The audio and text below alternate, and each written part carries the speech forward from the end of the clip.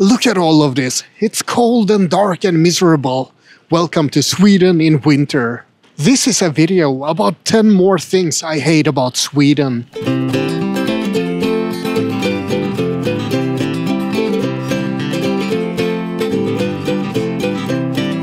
Last year I posted a video about the top 10 things I hate about Sweden, and that made quite a few people upset. I think my favorite comment was that life must be pretty good if the weather is the major thing to complain about.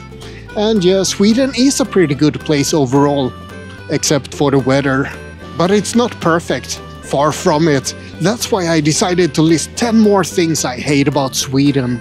After this video I will have listed 20 things that I hate, but if I for some reason missed anything, let me know in the comments. Winter is a lovely time in Sweden, as long as you don't have to travel anywhere. As soon as there's a bit of snow, all the trains and buses start to shut down.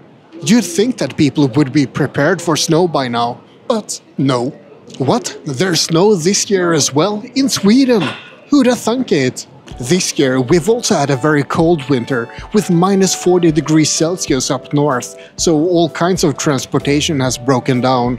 I actually heard that many people got completely stuck up north in Sweden this winter because the planes stopped going and there were no trains and no buses, so extended vacation, I guess.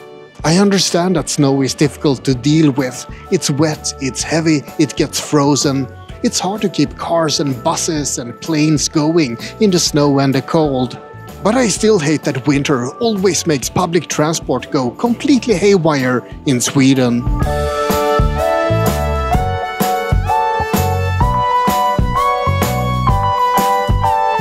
Swedes pretend to be nice, but in reality they can be pretty nasty people.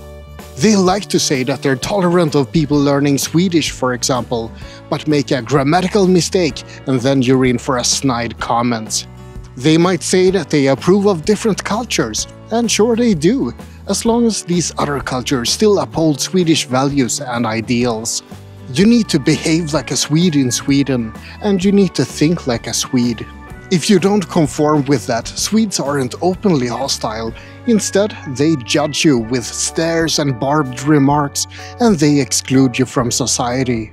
Most Swedes are discreetly judgmental. They might hide it behind a fake smile and a joking comment, but don't be fooled. They're still judging you extremely critically for not fitting in. And that discreetly judgmental mentality is something I really hate about Sweden.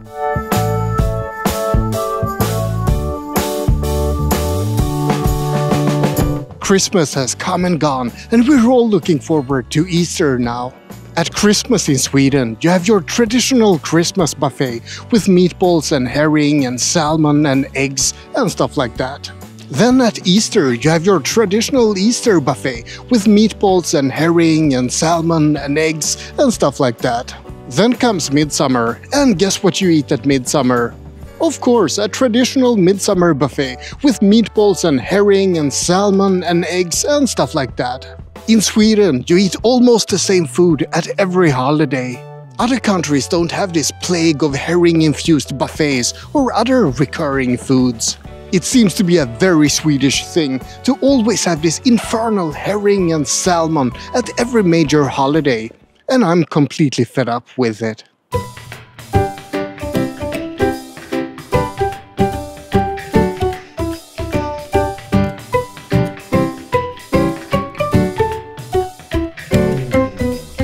Swedish schools used to be good, then suddenly they weren't any longer. These last couple of decades, Swedish students have just performed worse and worse every year. Sweden has now regressed to the worst ever results in both mathematics and reading comprehension. We're also pretty sucky at science. Granted, we're still doing better than some countries like Austria, France and the Netherlands. And so far at least, we are above average when comparing with the OECD countries. But if this downward trend continues, we'll soon be competing with Mexico, Costa Rica and Colombia for a jumbo spot at the list. And worst of all, there are tons of reports that Swedish kids are getting more and more stressed at school. In other words, we're putting more and more pressure on our kids, and we're getting worse and worse results. Something is definitely rotten in the Swedish schooling system.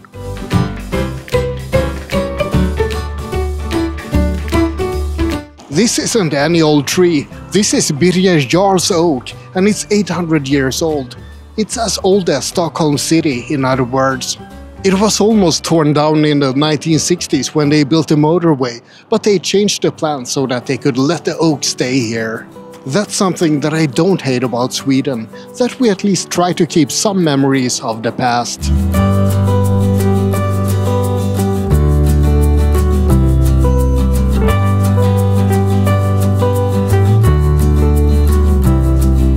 Stockholm is a great place to live. It's a beautiful city of just about the right size, and many people want to move here. And that means that they have to have somewhere to stay. And that's where the problems start. Finding a first-hand rental in Stockholm is impossible. You have to wait for 20 years to find an apartment in the city. Buying an apartment in the city instead is extremely expensive.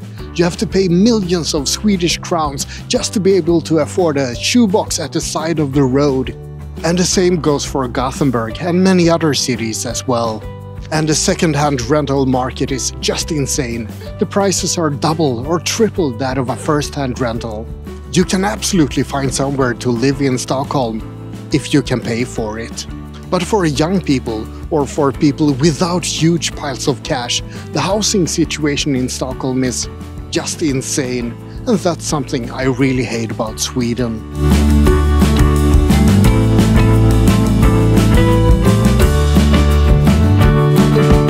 Imagine that you're out traveling and you get your hotel late in the evening. You suddenly realize that you forgot to bring some important stuff, like your phone charger, or a pair of socks, or you just want a Coke Zero. No problem, you'll just grab it at a night-open store, right? Wrong, because you're traveling in Sweden, and here you'll have to wait until the next day, or possibly the next Monday if you're unlucky. Sweden has a distinct lack of a 24-hour culture. Everything closes down pretty early in the evening. Most stores are open from morning until early evening. But wait a second, isn't that when everyone else is at work? If you need to buy a new set of underwear because you, purely hypothetically speaking, couldn't be bothered to do your laundry, then you'll either have to rush out during your lunch break, or you'll have to try your luck at 5 p.m. when everyone else is trying to do their shopping. Or you'll have to wait until the weekend. This lack of a 24-hour culture is something I really hate about Sweden.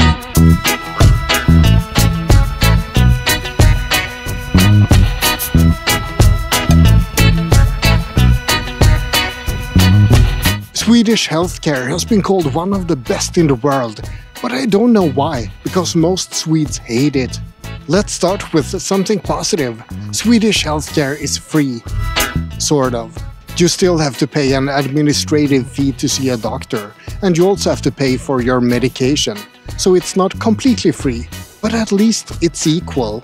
Everyone has the same right to medical care in Sweden, regardless of social status or money. The problem is that you might have to wait a long time for that care. Sweden is actually ranked quite high when it comes to quality, but low when it comes to availability and self-determination. Medical staff is often overworked and underpaid in Sweden, and we just don't have enough nurses and doctors and ambulance drivers. The Swedish healthcare system has some really big problems, but at least we're not the US, so it could be worse. Something else that I hate about Sweden is Swedish dance music. I'm not talking about the music people dance to at nightclubs.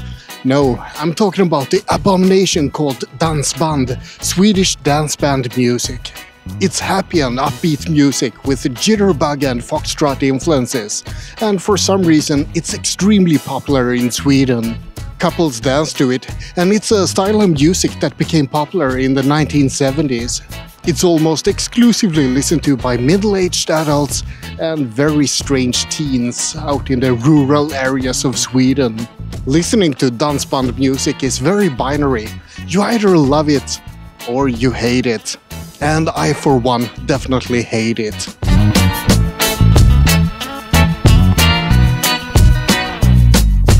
Have you seen the smug bastard we have for a prime minister? The convenient thing about making a statement like that is that it's always gonna be true, regardless of which year you watch this video. And the same goes for all of our ministers and politicians in general. Sweden doesn't really have a big problem when it comes to corruption, but we do have a big problem when it comes to incompetent politicians. Half of all comments about local politicians on Facebook are negative, claiming that they're lazy and incompetent. To be honest, I'm surprised that it's just half of the comments. Now, some countries might have bigger problems than Sweden. Sweden isn't ruled by a megalomaniac dictator, for example, like Russia, or by a corrupt prime minister, like most of Central and Eastern Europe. But Sweden still has a problem with career politicians whose primary skill set is bending the truth in creative ways. They don't have PhDs or any skills from other occupations. They're just good at being politicians. Or wait, no they're not. They're good at telling everyone that they're good politicians and then screwing things up. And that's something I really hate about politicians in Sweden.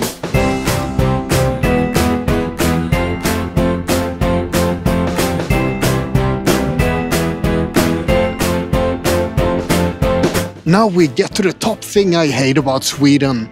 Well, aside from the other top thing I mentioned in the other video. You've heard about the midnight sun in Sweden, right? If you're above the Arctic Circle, the sun never sets during summer. And even in the south of Sweden, it's extremely bright almost all night. Everyone loves Swedish summer. But on the flip side, everyone also hates Swedish winter because of the almost perpetual darkness. What time do you think this is? It's not evening, this is 11 AM. No, I'm just kidding, but it could have been if it was up north. Above the Arctic Circle, the sun never rises during large portions of the winter, and even in Stockholm, you just get a few hours of daylight per day. It's dark until late morning, and it gets dark again in early afternoon, so if you have an office job, then you literally don't see the sun for several months. Many people get winter depression in Sweden, and even if you don't get depressed, you still get very tired. You lack energy, and everything becomes so difficult. I don't think you can understand the Swedish darkness until you've spent a winter here. It's fun for a few days, but slowly it wears you down. The darkness in Sweden is overwhelming. It lasts for months and months, and it takes away all joy. The darkness is something I really hate about Sweden. And that's about it. This was my second list of things I hate about Sweden. I hope you found it interesting. Like and subscribe, but most importantly, have a great day. Now have a look at this video as well up here in the corner. You need something more uplifting after this one.